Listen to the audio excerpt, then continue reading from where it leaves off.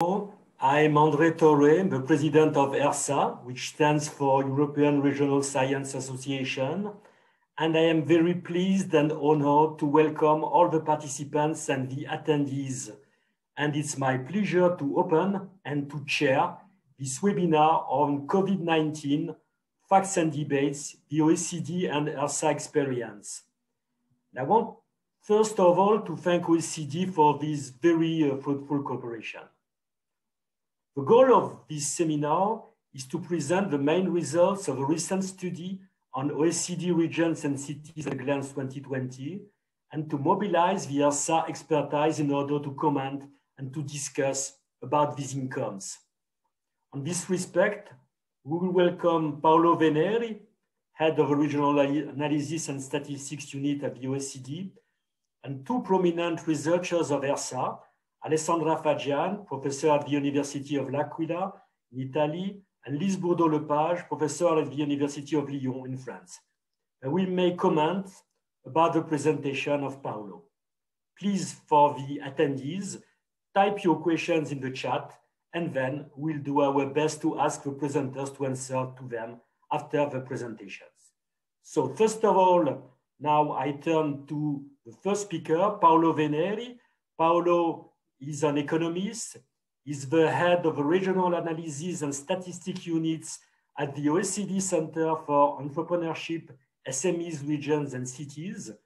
And his work covers several topics connected to urban and regional development, including the understanding and the measuring of urbanization, well-being, and spatial inequalities. So he led several OECD flagship publications, including the most recent Cities in the World, A New Perspective on Urbanization in 2020, and most of all, Region and Cities at Glance, on which his topic is based on. So Paolo, the floor is yours now.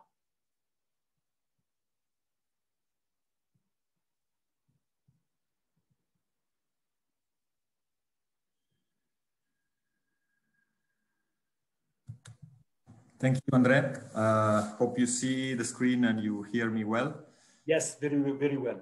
Yes, first of all, I would like to thank you, ERSA, thank you all of you, because you are hosting and you are organizing this webinar topic that I think is an important topic nowadays for regional scientists. So how understanding regional disparities in consideration of the current times that we are living today, of the COVID crisis, and of the other megatrends that are actually affecting and will affect in the near future our regions and cities. So that is why the presentation of today is going where it's going, in the sense to try to understand and provide a big picture of on the changing regional disparities in the long term and in consideration of the times that we are living.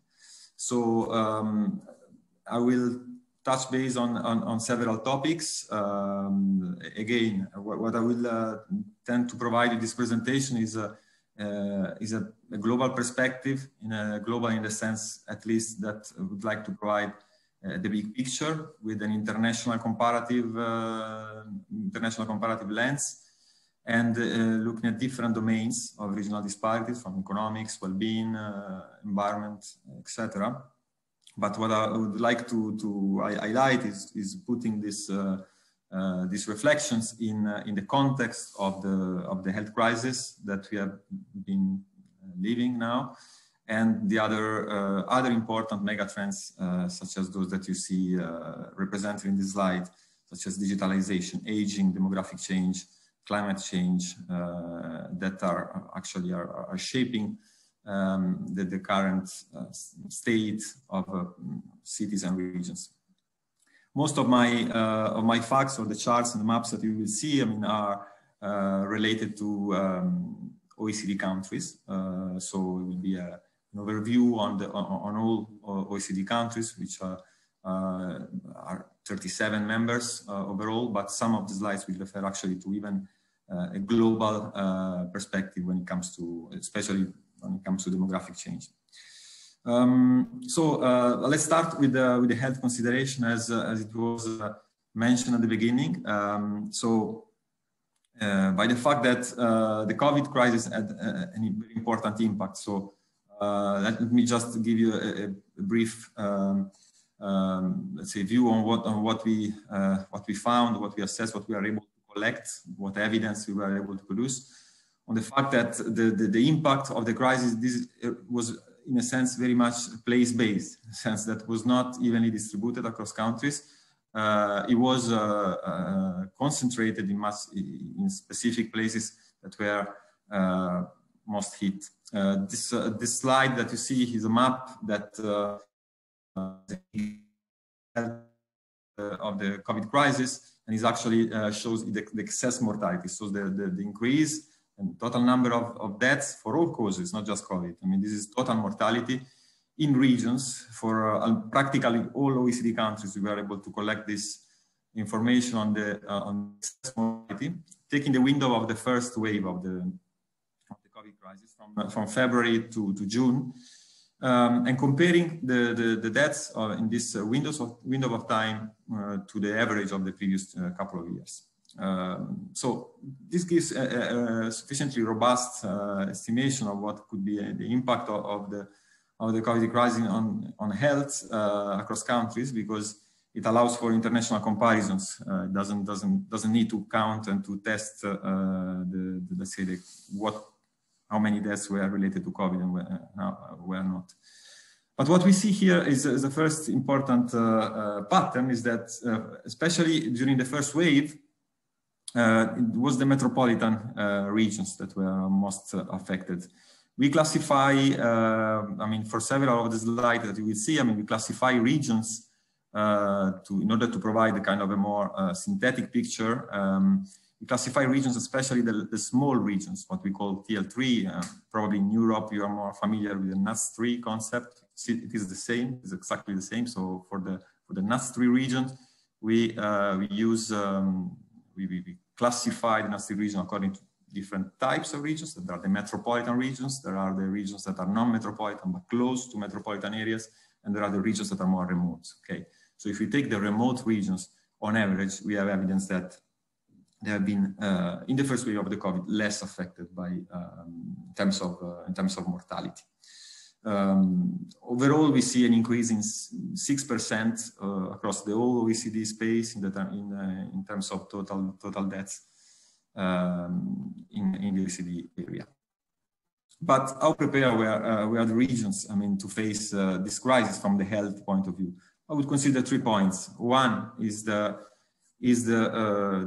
health infrastructure in place in each country and how they changed. Let's say the morbidity rates in each country, in each region, and then also the environmental place-based factors that characterize it. The first point, the health infrastructure.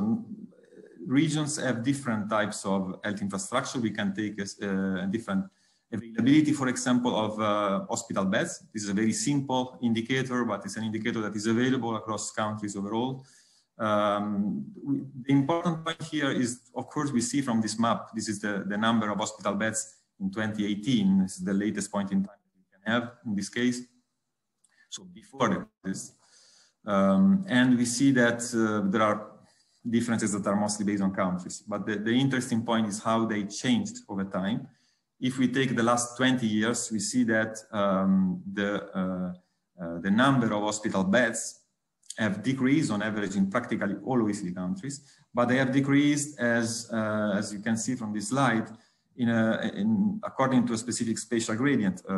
This also depends from the general changing approaches to healthcare. So there are other reasons that are related to the healthcare systems and the changing organization, of course, in countries. But just for you to see that, we clearly see that over time there's been a decrease in the availability of hospital beds in all types of regions, except in the large metropolitan regions. So there has been a concentration of the availability of these types of health structure across space. This, of course, doesn't seem to be related with there is no correlation with the excess mortality that we see before, but it's just a factor of, let's say, of preparedness that can characterize regions. Another Another aspect is the morbidity and mortality rates by disease in countries. Here, I mean, we collected in our report, I mean, several indicators of this type, and you can see this is another elements that is connected to health and the preparedness of the regions that can show very high regional variation. If you take obesity, for example, just to make an example from this slide, we clearly see that in some non-European countries the problem is much more important. Obesity is more prevalent, but the difference across regions can be quite high. And we know from the literature that actually even the impact of COVID is higher when affects population that have already pre-existed, let's say, challenges, and therefore this is something that also to be considered when it comes to the preparedness of regions, so the characteristics of the population. But then let me come to instead a factor that has recently been found to be strongly correlated with the impact of COVID, and is the characteristics in terms of environmental quality, in particular the pollution of the air. Here we estimated indicators of PM2 or concentration of PM2.5 in all metropolitan, in all functional urban areas, that means cities and their commuting zone in the world. This slide shows OECD countries. Actually, we do observe consistently with the literature the positive correlation, even after controlling from some factors between let's say the air quality and so that there is this correlation, and air quality is an important aspect of the environment that cities in OECD countries have to deal with. For example, we see, according to our estimates, that air quality improved in practically all OECD countries, all OECD area, but there are still at least in almost all countries, there is at least one city with the average of PM2.5 above the recommended level. So it's an issue that, especially in cities and not in other areas, is important and should be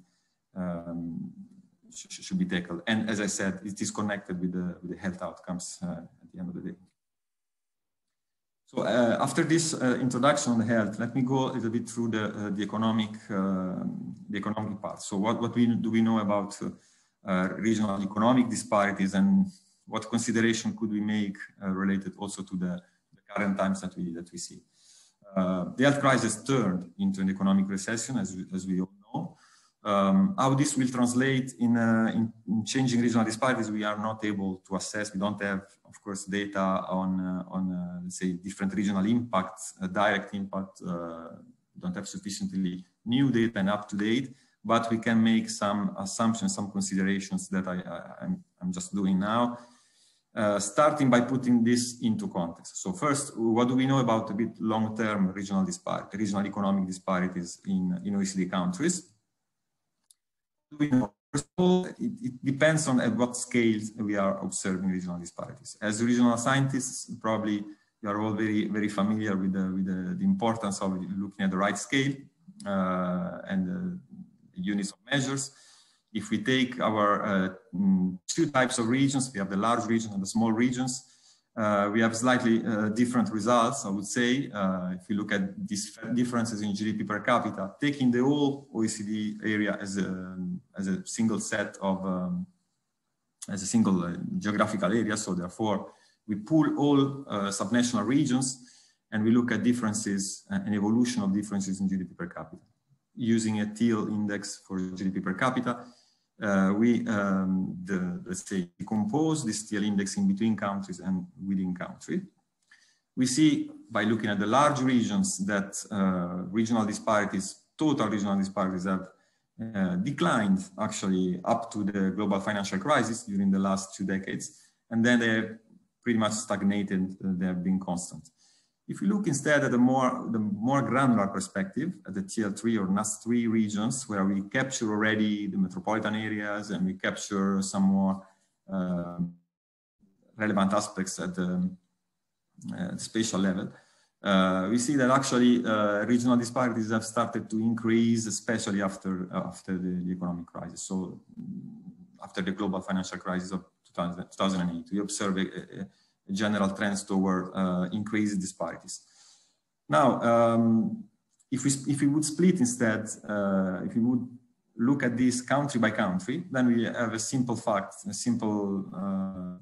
that highlights the heterogeneity of this phenomenon of regional disparities, that half of the countries have declined disparities and half of the countries have increased disparities in this time frame.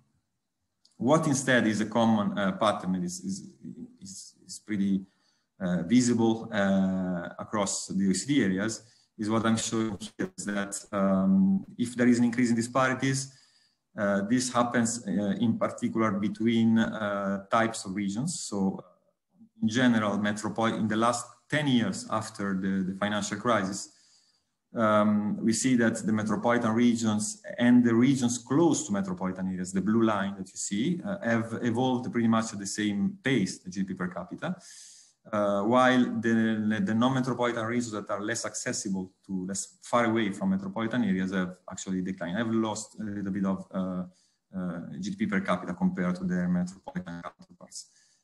So this is an important trend. So in this context, in this framework, how does the COVID can impact in this general trends, or how to start thinking about the importance of COVID? So one aspect we took into account in this report was to look at remote working. Remote working is characterized this first wave of this last year, as you all know. I imagine we are all telework now today for this webinar. What we did is we estimated the extent to which regions are able to shift to remote working depending on the type of occupations that are available in each region. So we reclassified all the occupations available in the regions according to their degree of workability by relying on some works in the literature on this.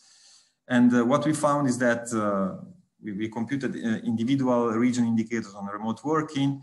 You see in the panel of the left. So what's the share of total jobs that can be amenable to remote working? What's the share on the left panel? And you see that most of the time is the capital regions that have the highest value, the highest share of occupations that can be done remotely. Instead, on the right panel, we did the same exercise by degree of urbanization. So by using a little bit more granular perspective and distinguishing three types of settlements. So the cities, towns and semi-dense areas that are a bit intermediate density, and rural areas, using the same definition, of course. So this is very comparable for European countries. And we see that there are significant differences. Cities have more, in cities, the massive shift to remote working that has characterized the last year must have been simpler, must be easier because of simply the presence of occupations that are most amenable to remote working. 13 percentage points of difference between cities and rural areas on average.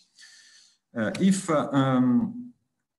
remote working is not the whole story, but I mean, in order to allow for remote working, we need, of course, connection and capabilities. What about the skills of people?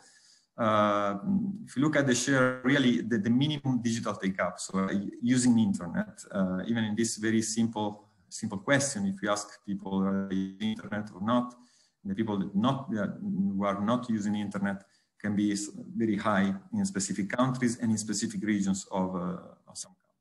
But those regions that are more probably vulnerable to this type of crisis because it's hard to shift to remote working if there is the lack of digital take-up, minimum digital take-up.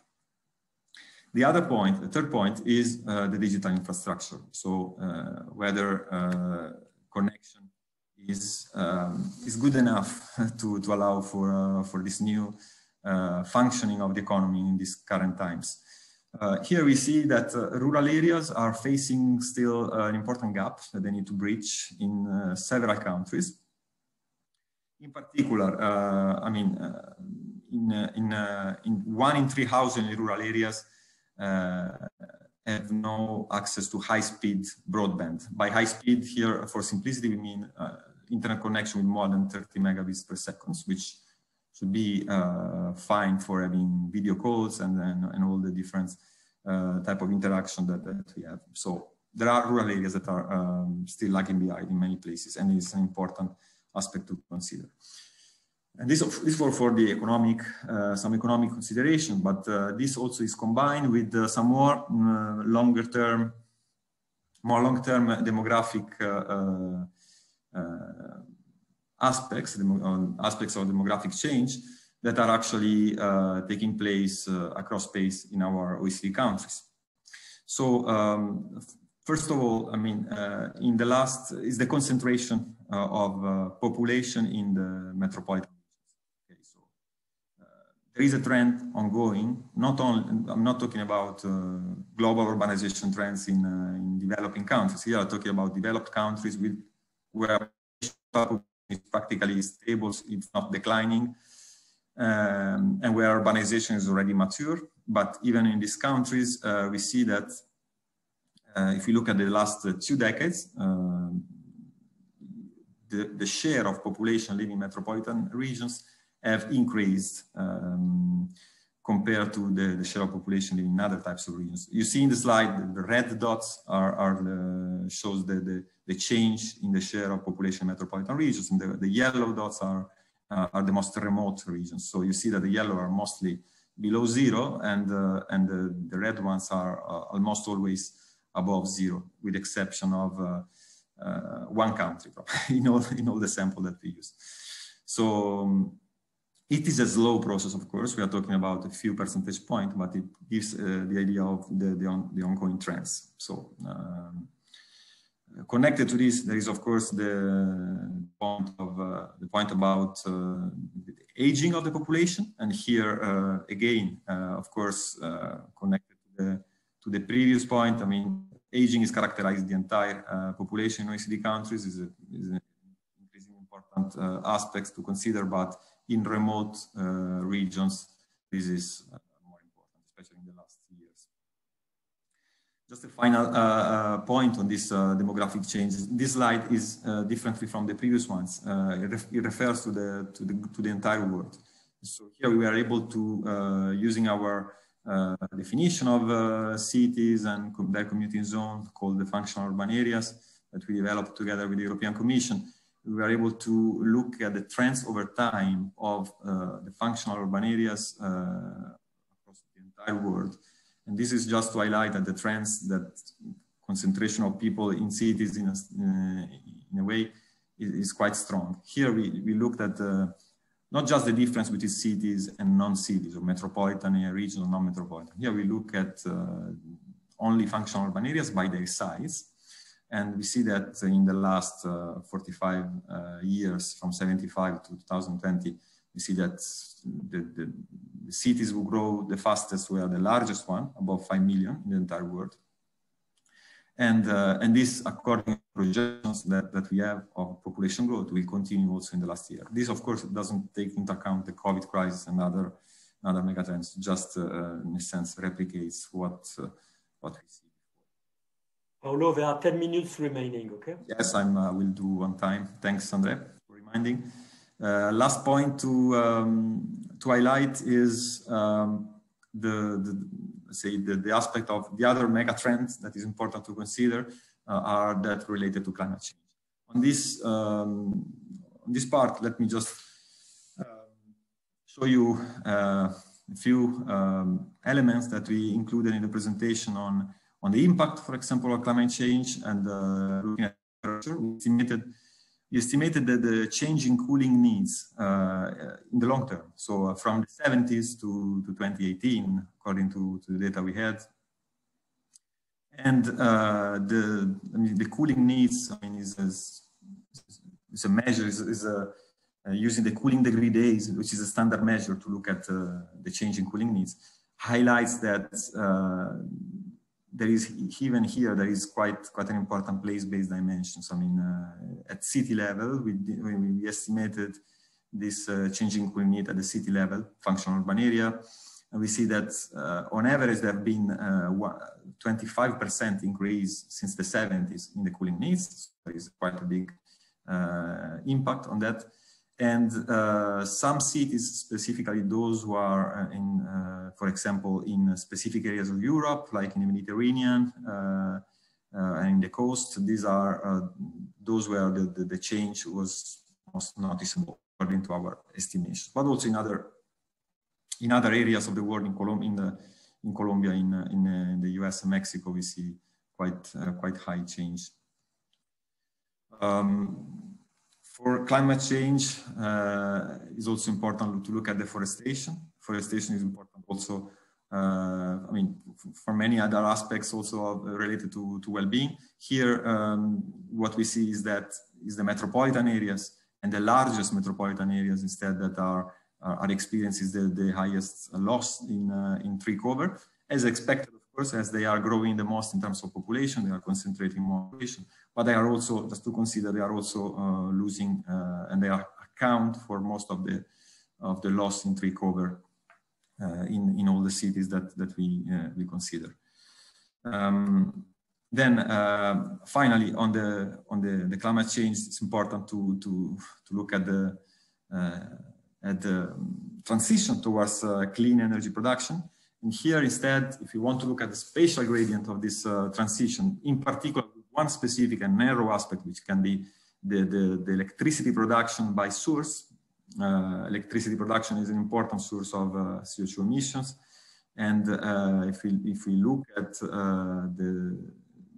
how much electricity is produced in each type of regions on average in OECD countries by source of production, and we see that in this case, it's the remote regions that are doing low density places, remote, far from metropolitan areas, we are doing best in the sense they produce almost half of the total clean energy in OECD countries, even if they account for only 17% of the population. So they are much more focused on sustainable sources, their production of energy. And the regions far from metropolitan areas release about 1/3 less CO2 per gigawatt hour than metropolitan regions. This was just to conclude, I mean, just to have a summary. So we look at the health crisis, digitalization, climate change, urbanization, aging, from, let's say, also important aspects from a perspective also of policymakers. I think important aspects for regions and cities to be to adapt to the current times, to the mega trends and to the health crisis. What is important is for sure digital infrastructure that are well functioning are something that is definitely worth considering. The skilled labor force to implement both the remote working and to be sure that the occupation that we perform can be done remotely in a digital world, and also, of course, the capacity of places to ensure and to provide public services, especially close in proximity to the place of residence, and probably less importantly than before, on close to the place of work. And then, of course, the importance of environmental quality. So these are a bit the aspects that I about here. Just to finalize, you might be interested in looking at the data at the regional and city level. If you want also to use it for your research, we have an atlas and a statistic most of the data that we showed here, and also from the stat links of the publication. And I close here. Thank you, Andrea.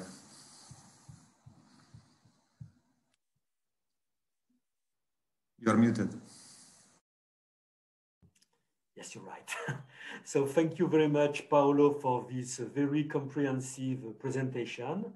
And now we come to the second part of the webinar. So this second part is devoted to the comments of our two ERSA experts. And I start immediately with Alessandra Faggian. So Alessandra is professor of applied economics and director of social Sciences and Deputy Rector at the Gran Sasso Science Institute in L'Aquila in Italy. And she's also past president of the North American Regional Science Council and co-editor of a Journal of Regional Science. And her research interests lie in the fields of regional and urban economics, of course, but also demography, labor economics, and economics of education. And her publications cover a wide range of topics, including migration, human capital, labor markets, creativity, local innovation, and growth. And last but not least, I have to tell that she has been awarded the prestigious 2020 ERSA Prize, which is attributed to the best regional scientist in Europe. So, Alessandra, the floor is yours now. Thank you very much. Now I feel the pressure because of your introduction and presentation. So while I'm actually pulling up my slides for the presentation, I just wanted to, first of all, thank Paolo for his enlightening presentation. It was very clear. The report is very important for us that are doing applied economics. The data that you are providing are fantastic. So it was a pleasure to discuss this report and your presentation because it was very interesting to read myself. I learned a lot from your presentation. Okay, given this very brief introduction, I know I only have 10 minutes, so I can't really talk in a lot of details about sorry, I'm just trying to pull up the, okay. All I'm doing is just giving you a few random thoughts that came to my mind while I was actually reading Paolo's presentation and report. So it's about regional disparities, pretty much. I was thinking about the rural versus urban issues. If you're wondering what these two pictures are, the one on the left is actually Tuscany. I think a lot of you know it. And the one on the right is actually Milan, because that's where I was born. And so it's a skylight of a large urban area in Italy. All right, so I really like this picture, this figure that was in your presentation, Paolo, and also in the report, in which you are basically highlighting 5 different dimensions that are driving spatial disparities. And what I've been thinking a lot in the last few months, it's exactly the role that COVID might have in either increasing or reducing these spatial disparities. It is true, and we all know, as you highlighted in your presentation, that spatial disparities became an issue more within countries than rather between countries, as we also know that the role that the data play in terms of spatial dimensions, so these picking the right size and units to do an analysis is fundamental because you get different results according to what kind of data you are using. Anyway, so I was actually thinking, so is there a role for COVID-19 to help with regional disparities? And here I'm saying helping because since I came back to Italy, my focus has been particularly the more peripheral areas. So what we call in Italy, the inner areas. And depending what is your belief system, you might think that actually reducing regional disparity might be good for a country. That's what I think. So when I'm thinking about COVID, I'm thinking, of course, of death and of problems, but I'm also thinking about opportunities that might be there for more peripheral areas and that might be used to kind of reduce a little bit regional disparities. So first of all, of course, COVID-19 affected all the previous factors that in turn are affecting regional disparities. We all know that, and that's why I think Paolo picked them and focused on them. In some cases, nothing really changed, but it accelerated. And so certain trends that were already there, thanks to COVID, picked up speed. And I'll show in a second what I'm talking about. In others, even though they didn't accelerate, at least they highlighted the crucial role of certain factors for the future. And the last thought is that there's going to be a lot of money poured into the system. This is not a period in which we're going to be, pass me this term, stingy. This is a period in which now we are borrowing money to invest.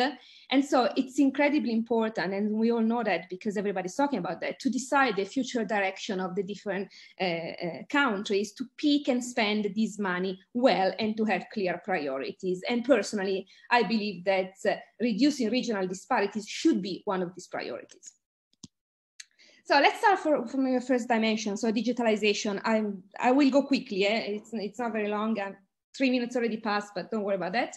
So digitalization was what really COVID affected, and it made really clear the crucial role of digitalization for future development. So there's been an acceleration in digitalization, especially of rural areas. This was a real structural problem of the more peripheral areas, the areas that were lagging behind. Now it's absolutely clear that now more than before, digitalization is a precondition for future development. It's a necessary, albeit not sufficient, condition if we want to develop. But as Paolo highlighted, and I really care about this because I think it's very important, we're not just talking about infrastructure. We have to put in place training so that we create what Paolo called digital literacy, or I call digital human capital. But in any case, we need to actually make sure that the people can use the infrastructure that we are providing them for. Paolo already mentioned this. I'm working, of course, on the case of Italy. As you can see, the digitalization is especially a problem for rural areas. In Italy, as of July 2020, so already past the first wave of COVID, there were over 6 million families that were without the internet, and the larger percentage are in the south, because there is this north-south divide in Italy, but also in municipalities that were below 2,000 inhabitants, which means really, if we want to do something, let's digitalize these more peripheral areas, and probably regional disparities will benefit from it. In terms of urbanization, well, of course, COVID did not change as of yet the rate of urbanization of the different countries, but it made us ponder and wonder about whether agglomerations effect always work, or if there is some kind of vulnerability of our consolidated way of living. So on top there on the right, you see how urbanization was projected to go to 2050 a few years ago, and now we're just wondering if there is a change in preference. Will people start thinking that living in more dense agglomeration is in fact more dangerous because of contagion from possible future pandemics? And so, you know, there is a possibility for rural areas. Here, we actually studied the case of Italy, and we looked at the concentration of sectors and activities in Italy. And well, you probably know that the pandemic in Italy started in a very rich and industrialized area, which is in the north. And so if you look at this map, you do see the relationship between agglomeration and urbanization and the pandemic. So it's something that in the future, people might take into account. Everybody thinks that, well, not everybody, but a lot of people are talking about once the pandemic is gone, and whatever, we forget about it. Well, I don't think that's going to be the case. First of all, because this pandemic has been long enough. And second, because now people are worried that it might happen again. There have been few of these illnesses going around, even in the past. None of them reached the point of COVID, but now that it happened once, people are worried that this might be something that it's kind of repeating over time. And finally, I'm not going to talk about climate change. First of all, it's not really my area of expertise, but of course, there is an obvious natural advantage in terms of climate for the peripheral areas, and that might help with them. But I want to talk about aging and health crisis. One thing that Paolo mentioned, and I kind of talked about that in the previous slide, is that of course urbanization is a problem for the contagion and for the spread of COVID.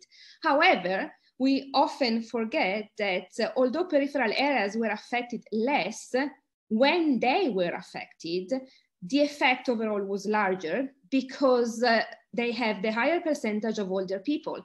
And also they don't have such a good and developed health sanitary system.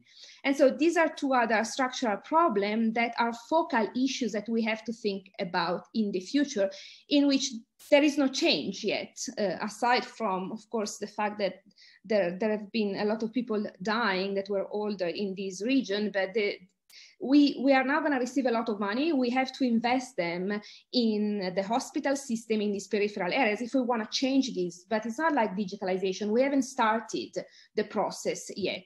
And here I just showed you that if you actually plot, these are the provinces in Italy, the mortality rate during the first wave of COVID and the percentage of population over 65, it's almost a straight line. If you actually do a regression and you plot a straight line into these points, you will get a very good fit, because that is what happened.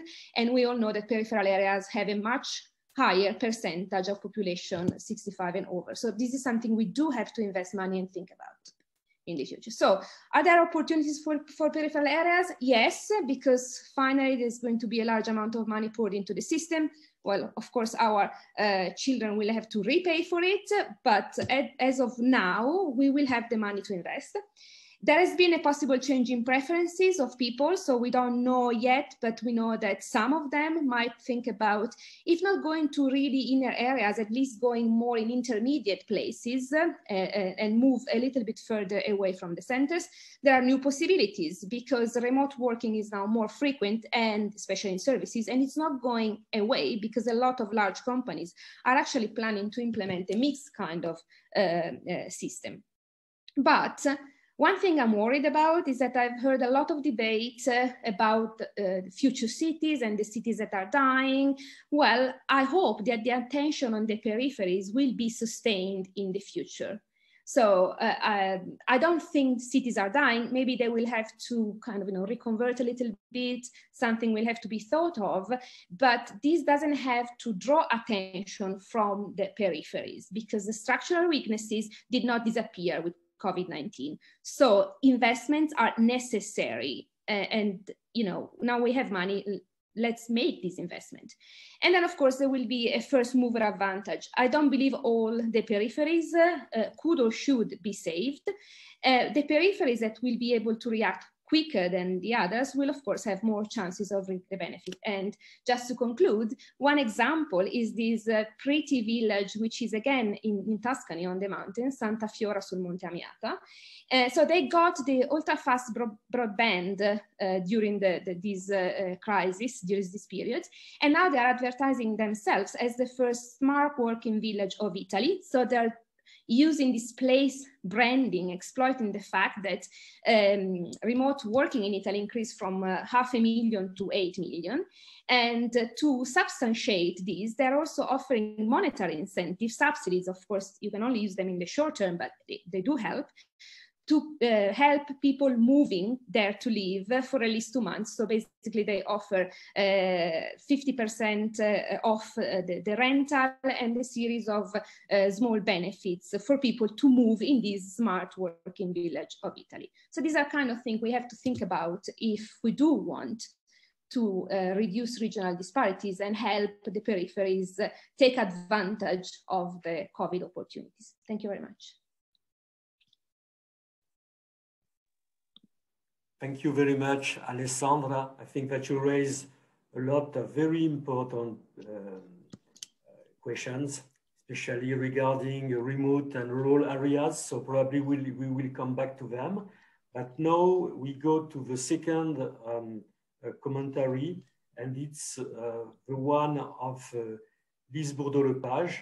So Lise is professor of geography at the University of Lyon and researcher at the CNRS Laboratory, Environment, City and Society, and she holds a PhD in economics.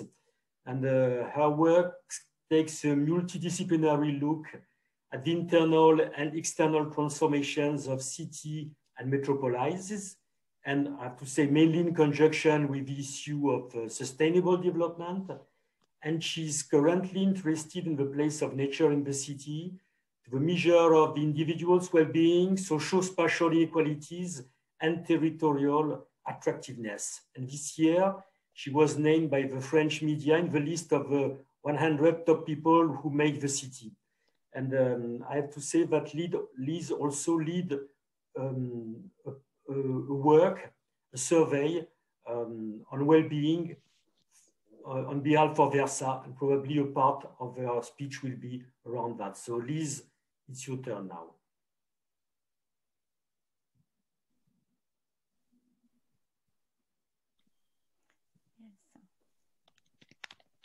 Yes, thank you very much, André. You have to speak louder. Ah, okay. You don't. Yeah. Okay.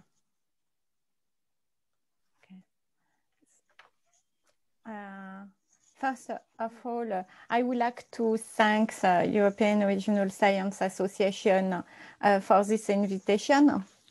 And maybe my presentation will a little bit different because I would like to take a step aside, as you can see. Okay, did you see my presentation? It's okay? Yes. Yes, okay. You have to put it on full screen. Okay, that's good. That's good? Okay.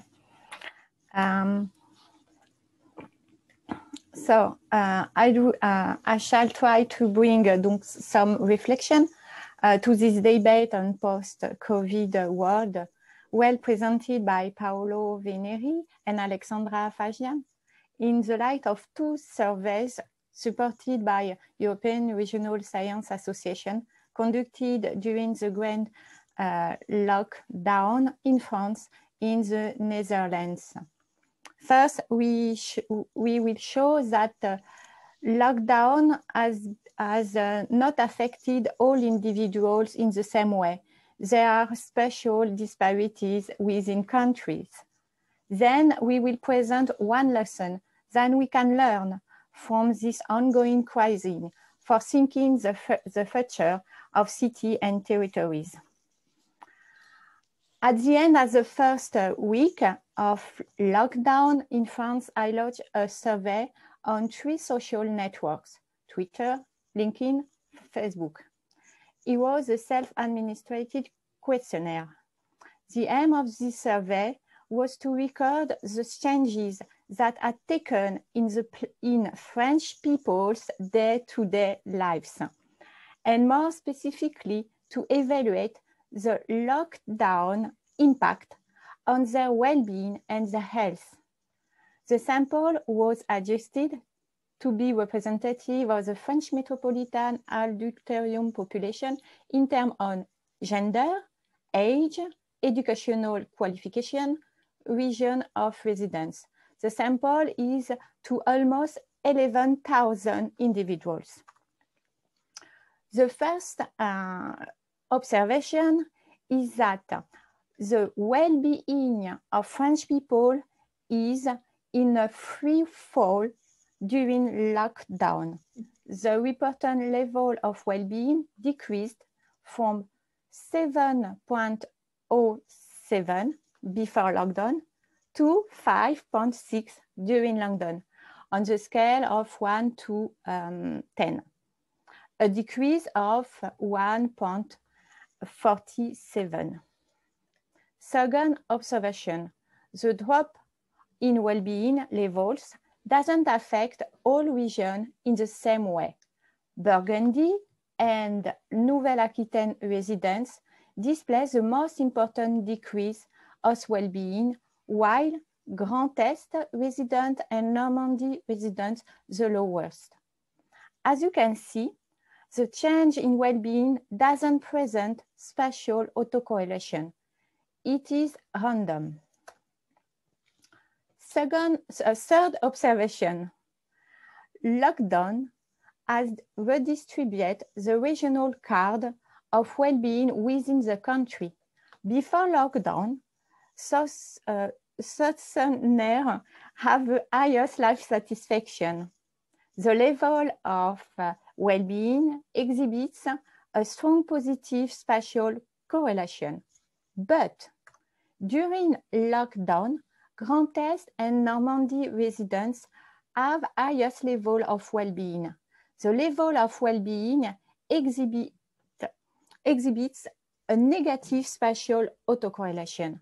The regions are on the shadeboard. Okay, we can say most. We can see what are the factors that affect the decrease of the well-being, but I have not time to expose that now. Let's go on the revelation of the Netherlands survey. I also conducted a survey in the Netherlands. I did it with Evelyn van Leuven from the Wageningen University. It is the same questionnaire as French. However, I did question about the level of urbanity of the respondents' place of residence. So we can see if the impact of lockdown present rural-urban differences. Our survey revealed that with the lockdown, the average level of well-being of the Dutch population, of the Dutch people, decreased from 8 to 6.7. That is a drop of -1.3. Before the lockdown, there are no differences in the level of well-being between urban and rural residents. This is no longer the case during the lockdown. During the lockdown, differences are noticed between urban and rural areas. Thus, people are significantly happier in the most rural areas. Our survey shows also that during the lockdown, the health of Dutch people is deteriorating, in particular, cognitive capacities and physical condition. Thus, concentration problems, attention issue, irritability, fatigue, and feeling of sadness have increased. As much as 35 to 42% of the respondents indicate that they experience this more often during the lockdown. But the phenomena doesn't not affect anyone in the same way. Respondents in the urban areas and in the very urban areas report significantly more health problems than usual compared to respondents from the most rural areas. Also, while urban people are usually less affected by health problems in the OECD, the trend is reversed in the Netherlands during lockdown. And now, thinking about the future of cities and territories in the line of this crisis is not easy. But maybe we have some idea or some suggestion.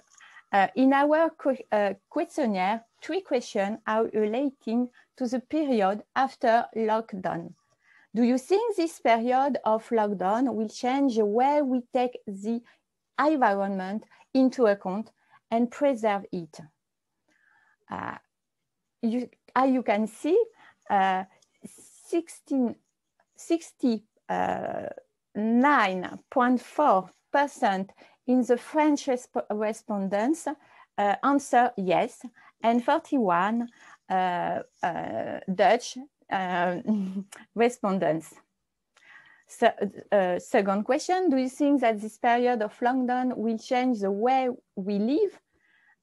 In France, most than 66% of the respondents respond yes, and around 66% in the Netherlands. Do you think the period of lockdown will change the way we work? Yes, for 42.9% of the French respondents and 66% of the Dutch respondents. The Great Lockdown had several effects. First, it has exacerbated the debate on the impact of human activities on the environment and the ecological imperative.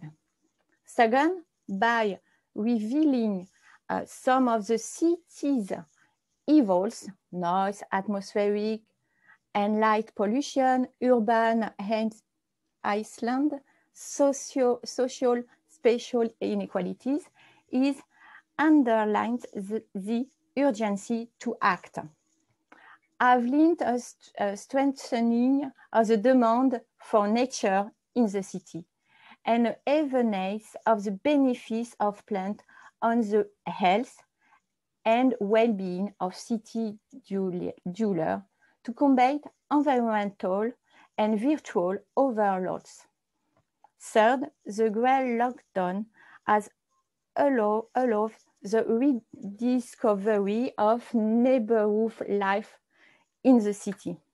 Thus, in order to conclude, the lockdown has led to renewed reflection on how to develop cities by emphasizing the importance of considering the health of urban dwellers, preserving biodiversity and saving resources, designing the city with neighborhood life in mind.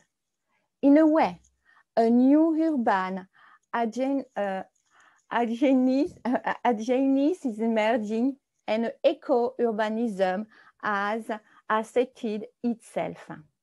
Based on the French and Dutch experiences, one lesson can be learned from this ongoing crisis for thinking the future of cities and territories, putting people's well-being at the heart of public policy. Thank you very much, Lise. So there were two very interesting comments. Now we can go to the comments of the attendees, but Paolo, maybe you want to make a few comments about this, if you wish. Well, why not? I just, regarding Alessandra, pretty much everything she said, I think is pretty much in line with also what I presented. So I fully agree also on the considering other lens when it comes to the impact of COVID, including the aging of the population. I mean, it's true that in the first wave we observed metropolitan regions that were most hit by the crisis, but actually we know that the share of all the people correlates positively with the excess mortality. So that was an impact. I mean, the trends I presented on the metropolitan regions most hit by the crisis, it was for the first wave. We have to check whether this is also true for the subsequent waves. Actually, from very preliminary observations in some countries, in OECD countries like in the US, this does not seem to be the case anymore. So we have, I mean, this is one of the factors, but aging is an important one. The importance of digital skills, I think I fully agree. I mean, in the framework of regional disparities, I mean, not only internet connection is important, it's something very important still, but it must be combined with reflecting on the skills of the population, and also to link with what probably Lise was presenting. Also must be connected to creating the conditions for generating, I mean, a good life and also opportunities for work. Just a minor thing on one slide, because Lise in her presentation showed one piece of evidence from our Cities in the World report, where cities have less reported health problems compared to rural areas, and this is not consistent with the evidence she got for the Netherlands.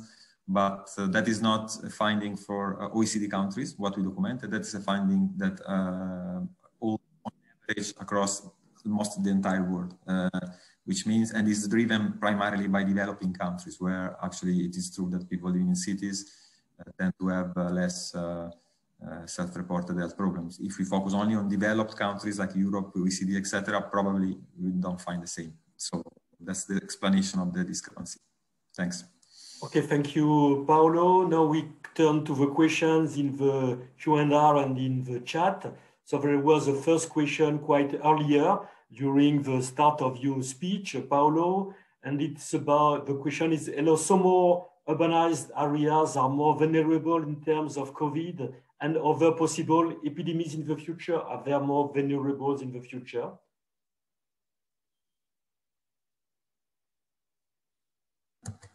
The question is about the possible vulnerability. Yeah, okay. It's hard to answer in the sense of vulnerability in health, from the health perspective. We don't know. I mean, we don't know the answer. I mean, that's my humble answer.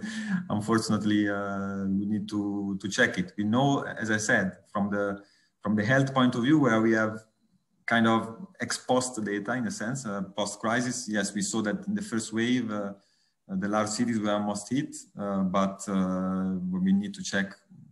We have to do further research also to look at the subsequent periods to see whether there is a consistent pattern. There are some research done already on the excess mortality, on the drivers of excess mortality. There is the paper by Andrea Soldi-Gaspose, Chiara Bullinato that was produced, which document also some other correlations with other regional characteristics. But it's hard to say now for me. I mean, I wouldn't put my sign in whether actually metropolitan areas are more vulnerable to the crisis and current and future. There are too many aspects to consider. Yeah, that's my non-answer. Sorry. Okay, there is another question also for you, because it went for Paolo Veneri, and it's about the role of the institutions in the COVID pandemic, especially regarding the spatial inequalities you pointed out. Yes, this actually links to the paper I mentioned by Andrea Soldi-Gaspose. Is a paper which documents a correlation between quality of institutions and excess mortality. So there's been evidence on that. So institutions, yes, mentioned. We didn't cover it in our reports too. Also because we have not yet a measure that covers the whole set of OECD countries on this institutional quality. We would very much like to have it. So in that case, I would have talked about that. But yes, the quality of institution is important. But I think that there are still to understand whether there are place-based factors that, in a sense, are associated to this evidence on resilience, in a sense, health resilience to the crisis. We show some characteristics. Air quality is one of those that also emerge from the literature and also from our own data to be correlated with excess mortality, but hard to establish a causal relationship. Okay, thanks. Good. I think that the third question is probably for Lise, because the question is, how did you ensure the representativeness of the data at the regional and territorial level in the absence of a sampling design and by conducting the survey online? So you had a lot of observation, but how did you ensure the representativeness of your data?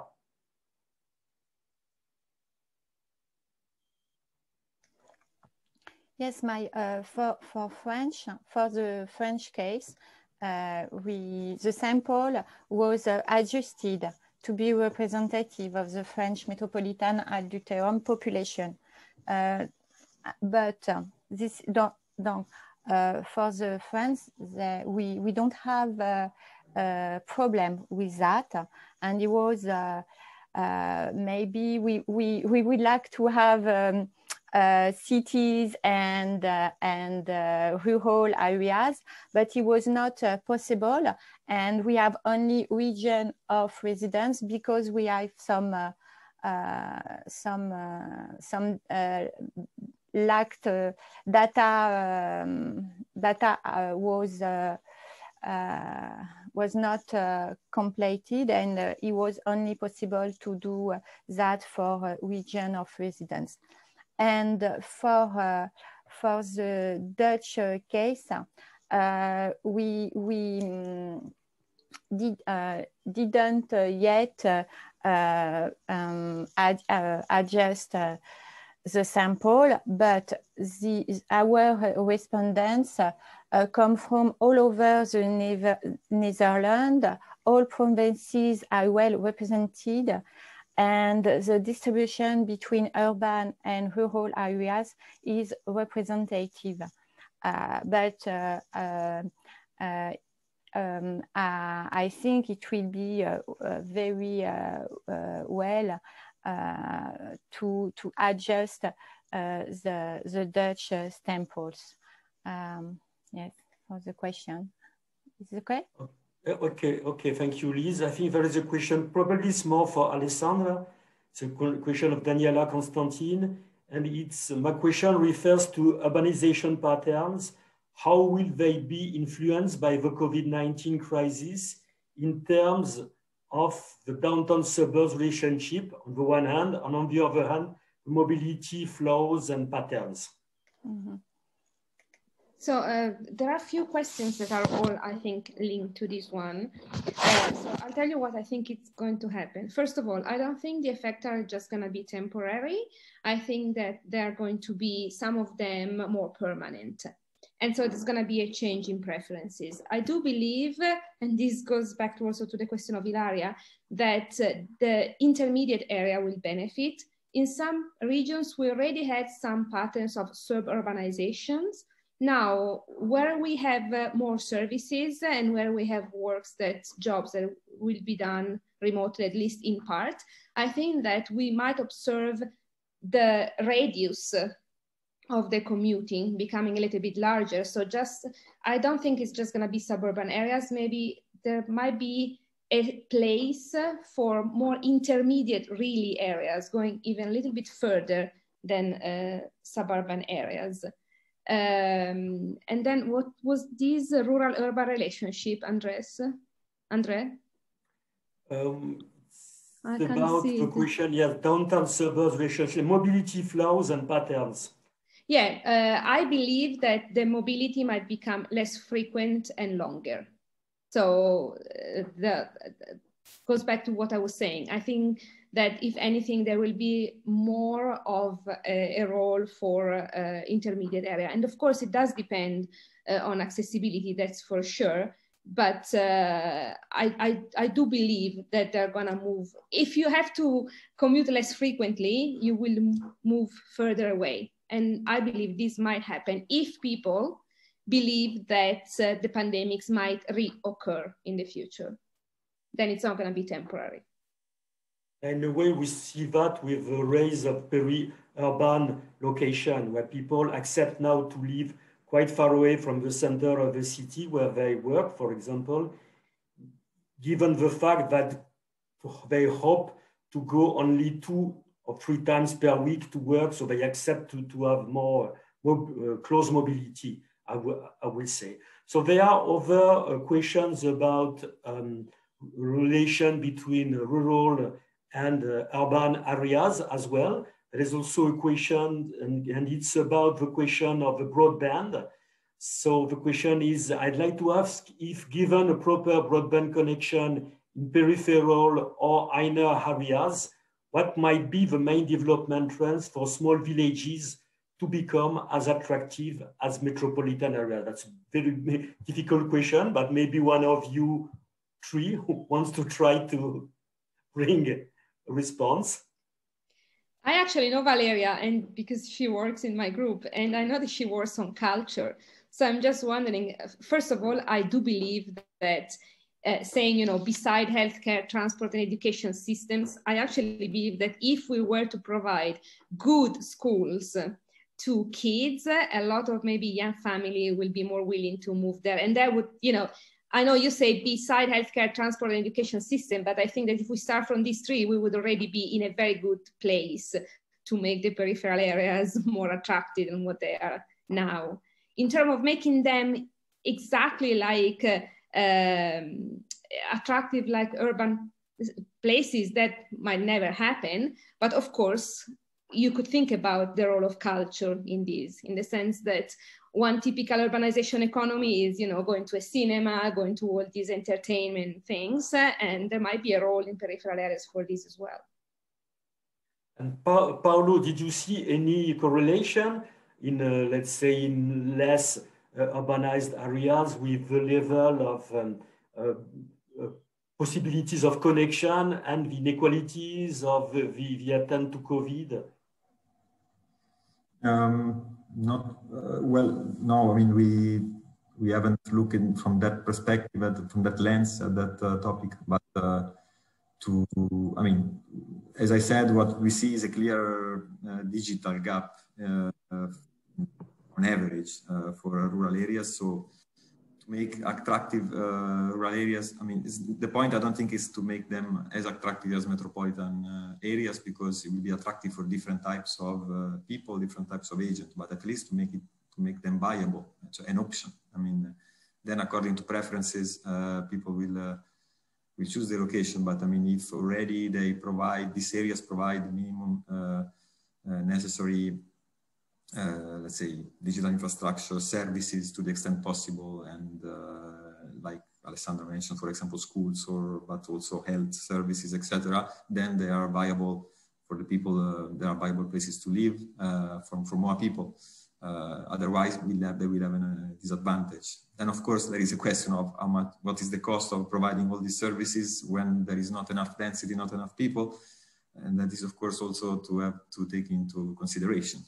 So need to find ways that are efficient, that are optimal to find the right balance, the right trade-off. So I think I saw a question. I don't know whether maybe it was partially or already answered on the permanent versus structural versus temporary effects of the COVID. Yeah. There is also a question from Ilaria Mariotti, and it's about the differences completely on the reverse way. It's regarding to the differences between the big cities. For example, she took the example, she said maybe we can hypothesize that it will be rather different in London and in Milan, because of okay. Well, on that question by Ilaria, I think if I understand it well, there was a point on the difference between cities, but whether suburban areas were gaining from the COVID and from the remote working pattern. Well, my view on this is that, I mean, we don't know yet for sure, but I think we have arguments to think that suburban areas are in areas that are still in close proximity to the services and to the agglomerations, that they can commute. So perhaps with the remote working options that, in my opinion, at least to some extent, they will stay even after the COVID. They will stay. I mean, the remote working will be a more accepted option, let's say, than in the past. So that we need to consider. So even if it will not be as widespread as now, because we are forced to do that, but I think part of it will stay. So, and if it stays, you could expect that the type of commuting will change, and commuting to work will have a different pattern, different frequency. And if there is a lower frequency, there will be larger, longer. And so the commuting zones of the largest agglomerations could be, I mean, larger. That means that the suburban areas could benefit from that. I mean, I think we have important reasons to think that that could happen. I saw the last statistics for the Île-de-France region. Maybe it was last week. And they pointed a raise in the prices of houses in the suburban areas, maybe related to that, and which is something which is quite new. So maybe, yes, Lise, you have things to say about that, and especially maybe around the question of a desire for nature. Yes, yes. We can see in France there is a debate in the city and about medium-sized cities, and because prices are increasing, and I would like to say two things. The first, that is a medium-sized city with a good offer of services and well connected could become attractive, and they are becoming attractive. But a large part of medium-sized cities are not attractive, and this is the first point. And because the medium-sized cities more attractive are close to the coast. Normandy, for example, in Normandy, or where there are natural amenities. And the second point I would like to say is that this question for me is pertinent for only a little part of the population, because is it possible to change the residence location if you can work at home? But all the French population, of the Parisian population, cannot work at home. And I think this is a debate for a part, and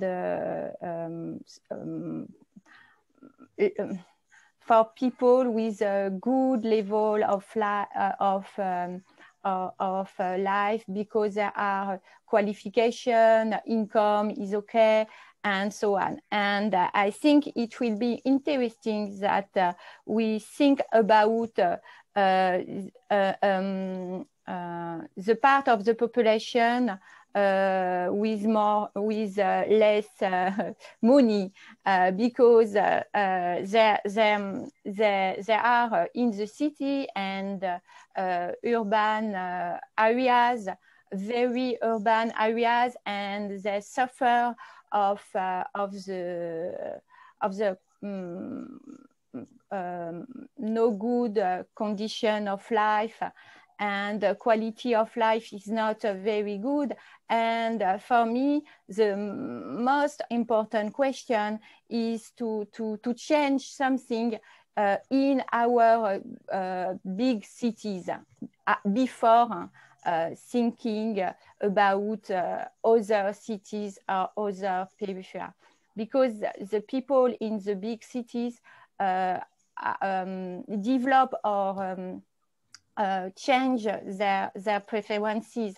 They know now that the nature is very important for their well-being and their health, and and it is why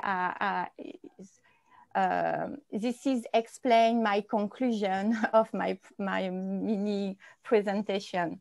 We have to think our cities and territories with citizens and with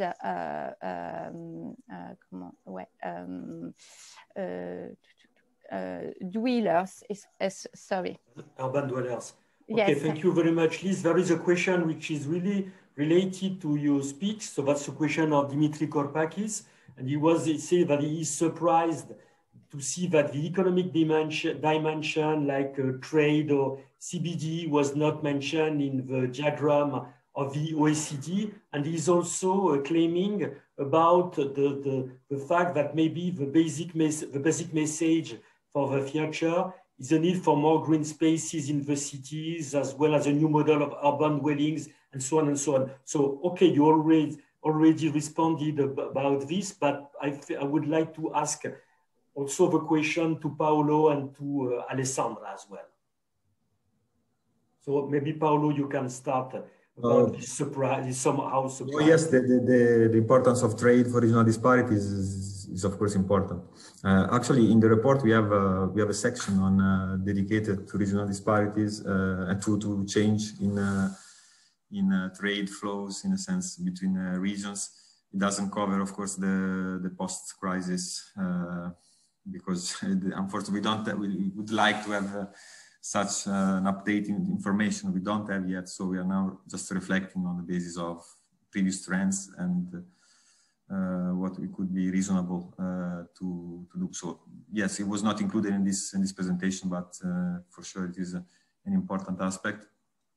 And I fully agree also with Lise and with this question that you just read, Andrea, on the importance of green space, of amenities, on quality within the city. I mean, at the margin, at least, it will be important for cities in even a post-crisis, post-COVID world. I mean, to ensure a good quality of life, a good in a world where remote working, for example, is more widespread. I mean, I think that probably cities that will be able to offer good open air, parks, green space within the city. I mean, we'll have an advantage over the others that we won't have that amenities. I mean, those amenities. So I think I agree with that view overall. Alessandra, do you want to elaborate on this? For example, I saw yesterday that regarding soft mobilities in the city, that the total investment in the European countries is now about 1 billion euros regarding bicycles lanes. So, okay. So first of all, I want to say that for me, the basic message for the future is more about peripheries rather than cities. I always go back to this because I'm so worried, and I said that in my presentation, that now we are moving towards, caring and being worried about the cities, and we forget that the peripheries did not suddenly become richer because of COVID. And I go back to the vulnerability in terms of people that died. Yes, the cities were affected most, but the economic crisis that is coming, it's going to affect more the peripheral areas where we have fewer services, we had fewer jobs, and we're not going to go to remote working. People are poorer. So for me, when I hear about, okay, give me one basic message for the future is, let's not all forget that the peripheries will have even more problems now. And it's not like suddenly COVID made the peripheries attractive and we are all good in the peripheries. Okay, so that is my first point. Going to the cities, which for me is the second priority if I have to pick one, okay? So in the cities, of course, if you talk about quality of life rather than talking about income, well, Lise was saying this, right? The quality of life might be higher in rural areas. They're poorer, but they have more amenities. And so in the cities, they're richer, but maybe they have a poor quality of life. And so, of course, it would be great to have a cycle path, to have green areas, to make the city more livable, for sure. Yes, so let's invest the money in a wise way in which we actually think about maybe both of them, but we don't now forget about the peripheries and think just about the problems of the cities. Okay, thank you very much. So there is one last question. My proposition is I will ask you this question, and step one by one, you can make your response, and we'll finish by Paolo about this. So we'll start by Lise this time. So the question is about a possible shift of paradigm in public policy for cities and regions. The question is from a liberal-like model based on an intercity, inter-region competition to one in which there is more room for Keynesian-like state interventionism, and in which, okay, there will be less regional inequalities between different places. So, okay, Lise, you can, if you want, elaborate on that, and then it will be also your final message. Your mic. I don't know if I want to elaborate on that, but I can say that I'm agree with Alessandra. I think we have two messages. The first one is not forget the poor population in the cities and the premier de corvée, voilà. And not forget the isolated rural areas, because the level of public services, of infrastructure, equipment are very poor, and it is a big problem for the population and for the economic development. Okay, thank you very much. Alessandra, something more if you want? I will be very quick. Ugo, my answer to this is we are advocating for this, and we wish that they were taking the regional disparities as the core point of intervention. Are we observing a change? At the moment, not yet. Let's hope with this recovery fund and all the money that is pouring in, regional disparities are taken seriously into account, because now there is more money. So we want to see investment in reducing regional disparities. But we wish, I don't know. Okay, Paolo, you can have the last word on everything you want. No. I mean, just on this last question. I mean, of course, we don't know. I don't know yet. I mean, if there is a policy change, but we will see in the future. For now, I think it's important to try to understand what is going on, and so that we can inform policymakers. Of course, I think regional disparities are. We documented regional disparities, and what we document is regional disparities. When they are increasing is because it's the peripheral areas who are suffering more. So if there is something, if we want to tackle regional disparities, we have to think about those places first, of course. Then if the question is about regional disparities, then other questions were, okay, what's the future of cities for the COVID? That's another different question. But then of course, if ever, I mean, we don't know what's the real effect post yet about the health crisis on the regional disparities. Depends on the dimension, depends on many things.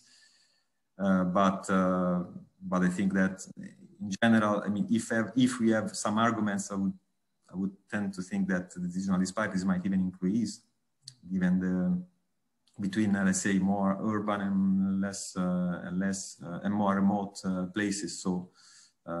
Regional disparities might remain an important, actually even increase in importance for the future by policymakers. That's my conclusion. Thanks. Okay, thank you very much. So thank you. I think now we're close to the end of this webinar. So I want to thank you, all of you, for your presentation. I want also to thank the OECD for the agreement, and also the partnership. Also want to thank all the attendees for the questions, and of course you can contact the presenters by different ways in order if you have some insatisfactions about your questions or their responses. So please do not forget to follow all the activities of ERSA. You can follow us on our social media, also on our website, and please do not forget to look at all the videos in our YouTube channel, and especially the videos of the presentation of today will be put in a small time on our channel. So thank you very much. Bye-bye and have a nice evening. Bye. Thank you.